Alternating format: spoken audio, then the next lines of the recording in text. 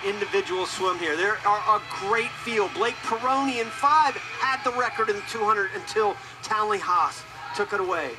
But this is the guy, Rich. 17.6, 42.8, 105. What does he do here in the 100 free?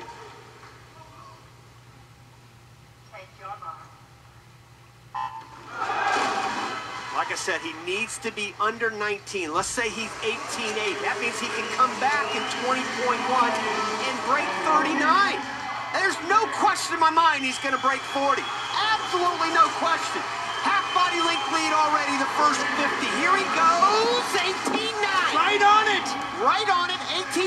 But he's got to be back at 20 flat. It's that simple. He's got to be back at 20 flat. That's 18.9. That would have been 4th in the 50 freestyle alone, and I was on the feet.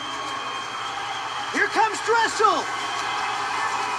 37, 38, 39. He didn't do it, but he breaks 40. 39.9 for Caeleb Dressel, the first one ever to go under 40.